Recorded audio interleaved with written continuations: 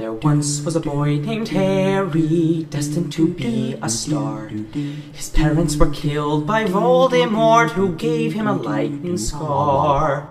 Yo, Harry, you a wizard. Harry goes to Hogwarts, he meets Ron and Hermione. McGonagall requires he play for Gryffindor. Draco is his daddy's boy, Quirrell becomes unemployed. The sorcerer's son is destroyed by Dumbledore. Ron breaks his wand, now Jenny's gone, and Harry's in mortal danger. Tom Riddle hides his snake inside his ginormous secret chamber.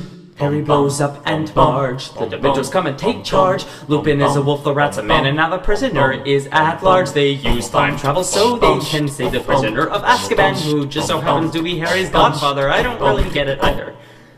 Harry gets put in the Triwizard Tournament with dragons and mermaids, oh no, Edward Cullen gets slayed, he's back.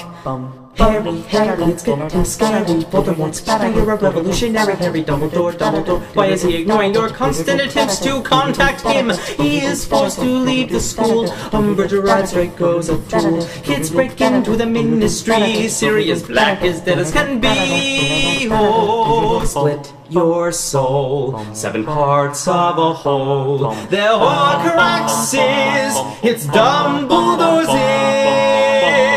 There once was a boy named Harry who constantly conquered death. But in one final duel between good and bad, he may take his final breath.